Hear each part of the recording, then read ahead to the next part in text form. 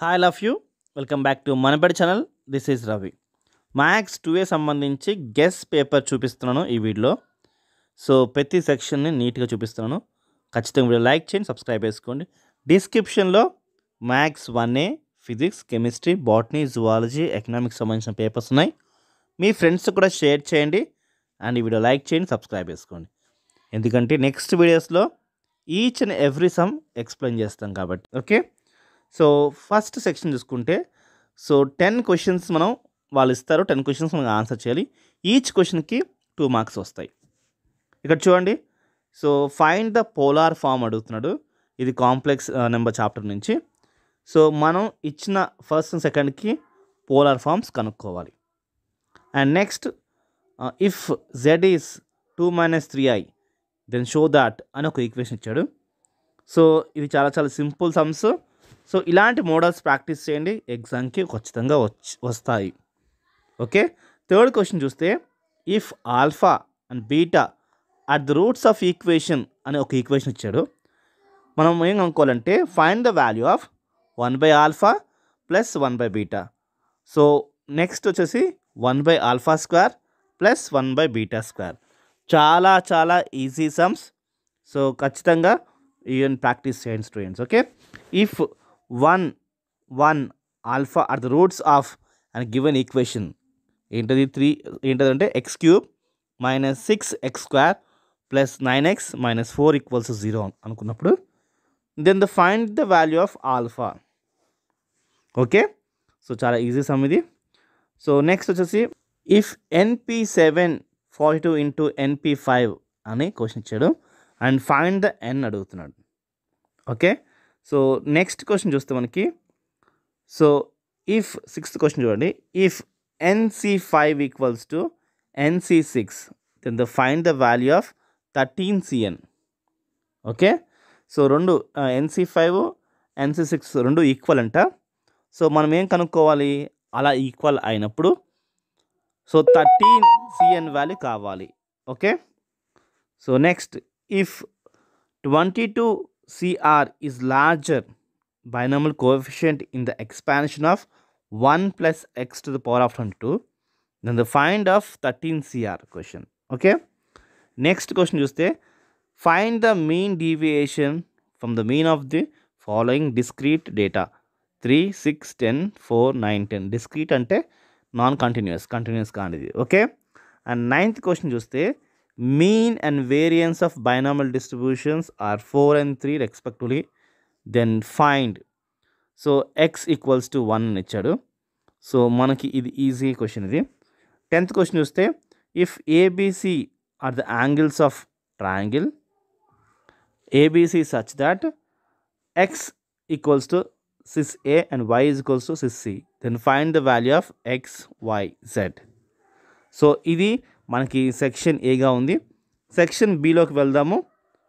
Okay, section below so మనం 5 questions రాయాలి. దానికి గాను ఒక్కొక్క క్వశ్చన్కి 4 మార్క్స్ వస్తాయి, అలా 20 marks. Okay, so 11th question చూస్తే, show that the point in the organ plane represent by the complex number అని మనకి ఇచ్చారు. అవి ఎలా ఉన్నాయంటే వర్టెక్స్ ఆఫ్ ఎ రాంబస్గా ఉన్నాయి. ఓకే, 12th క్వశ్చన్ చూస్తే, ప్రూవ్ దాట్ అని మనకి ఈక్వేషన్ ఇచ్చి does not lies between the 1 and 4 if x is real అని చెప్పేసి, అంటే prove that 1/3x + 1 + 1/x + 1 × 1/3x + 1 × x + 1గా ఉన్నాయి. సో ఇవి does not lies 1 and 4 if x అనేది రియల్గా ఉంటే అని చూపించాలి.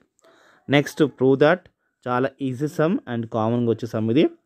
Okay, 4nc2n / 2nCn = 1 × 3 × 5 so on up to 4n - 1. కింద డినామినేటర్ కూడా అంతే.